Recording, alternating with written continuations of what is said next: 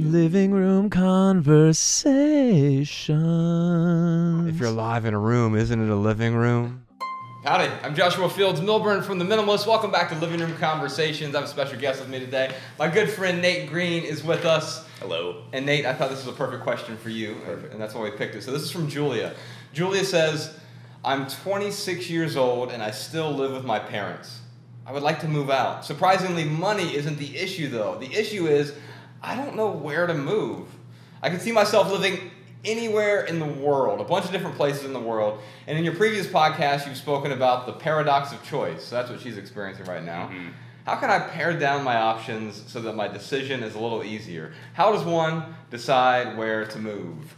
Well, so I've moved a few times. I spent the first 31 years of my life in Dayton, Ohio. It's a long time. It is indeed. Now, you grew up in Texas. I grew up in Texas till I was 12. Been in Montana for a long time after that. So you experienced two different worlds there.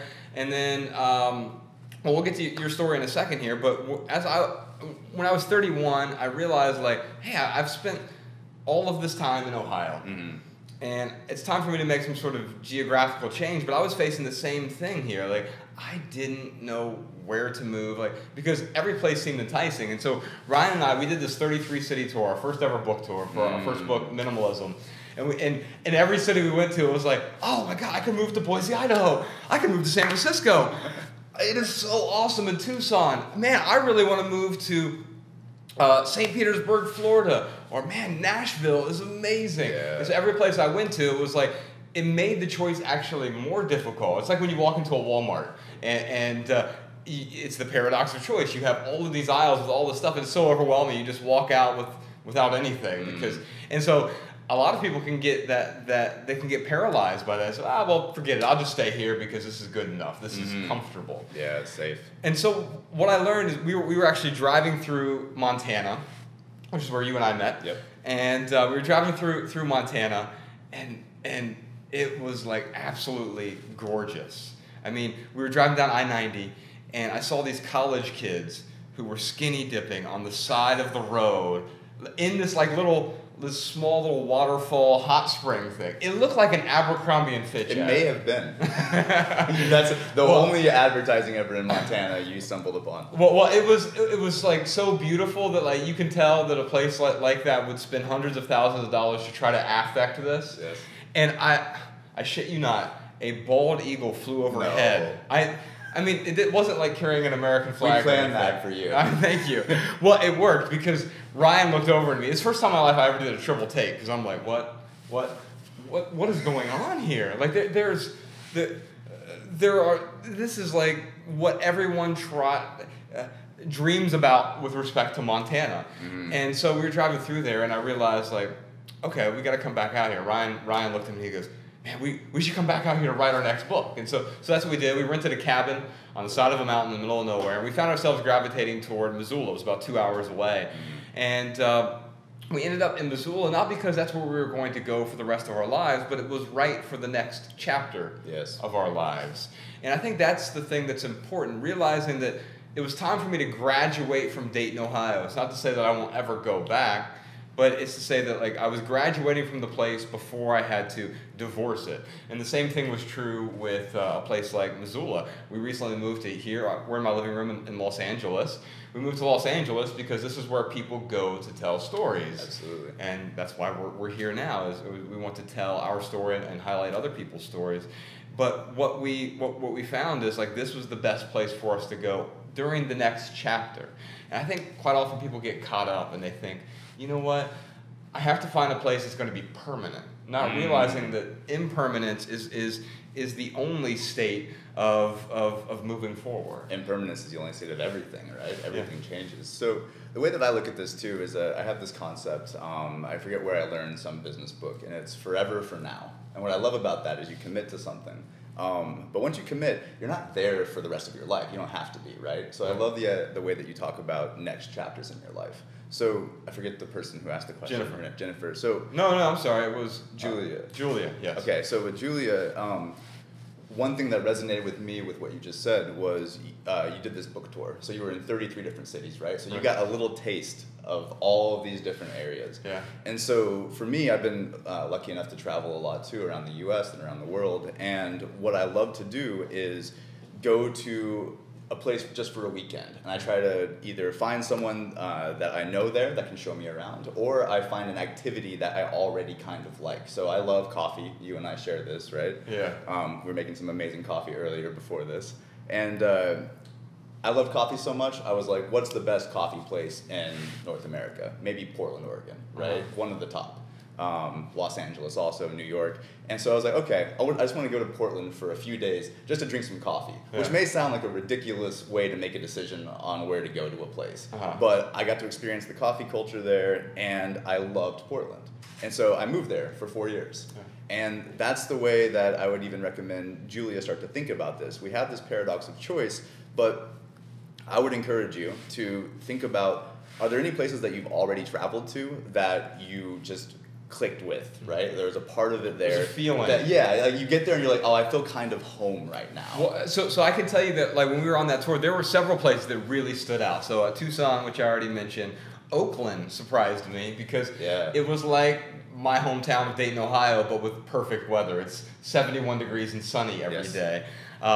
And so I really enjoyed Oakland. San Antonio, Texas surprised me. So maybe the question is like, what are some of these places that surprise you? Because I never thought much about Tucson.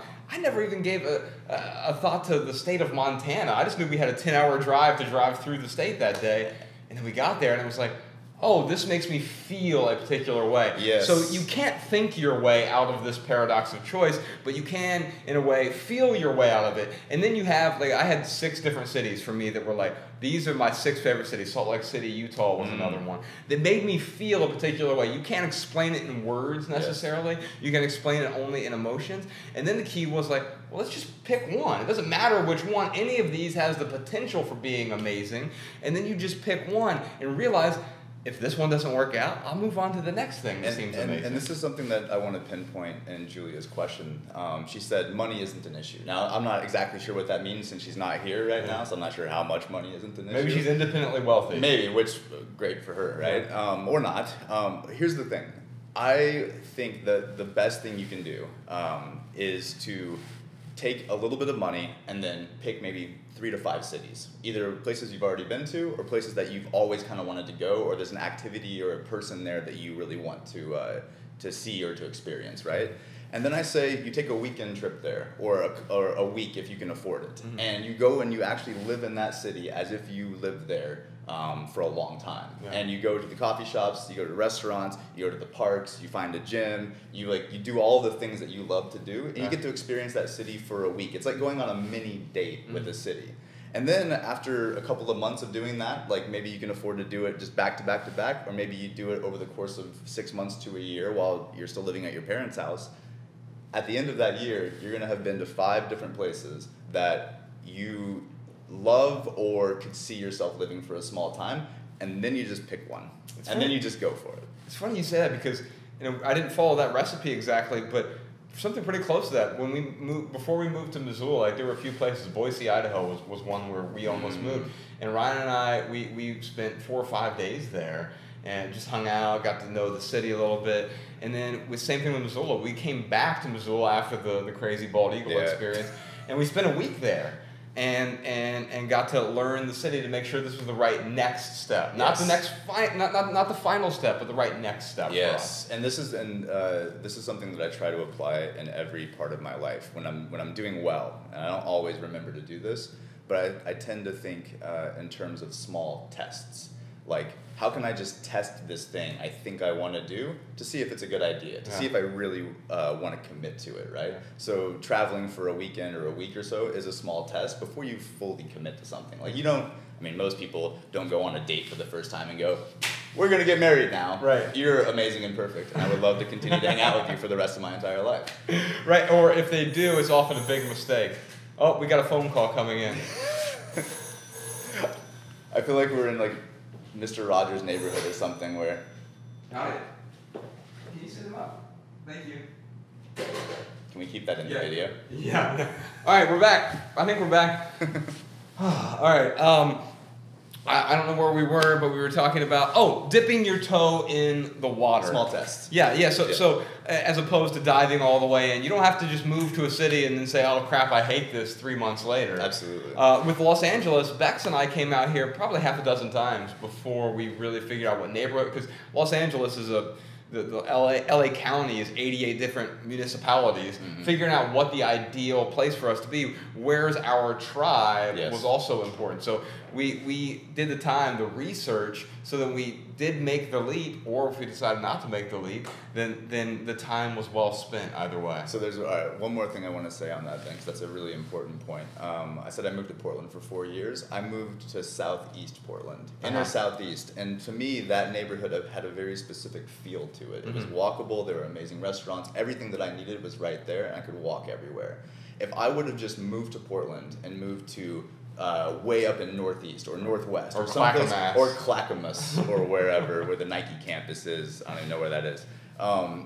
If I were just to move to a city and just go, I'm gonna live wherever, without any kind of research at all, without going there and kind of exploring first, I may have hated Portland, and I would have had a bad taste in my mouth the whole time. Every time someone would say Portland, I'm like, I don't like that city. Yeah. But it may just be that I didn't find my tribe and the place that I really felt like it was like a home. Yeah, I think for the first several times I came out to Los Angeles before we started considering moving here, I didn't really like it. I had to come here for different media things, and it's because I didn't find the right pockets for me.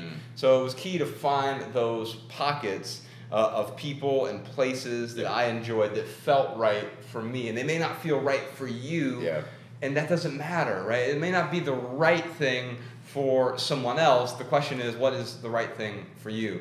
In the show description below, we'll put a link to Nate's website. It's nategreen.org, and he writes a lot about health and fitness and travel and well-being, and you can check that out. And then also, if you have a question for Living Room Conversations, please leave it in the comments below. That's the best place to ask your question. We'll answer it on a future episode. And if you like these answers, you can subscribe wherever, I don't know, Jordan, they subscribe somewhere. Or don't subscribe, I don't really care. All right, Joe, we'll see you next time. Take care. The Minimalists.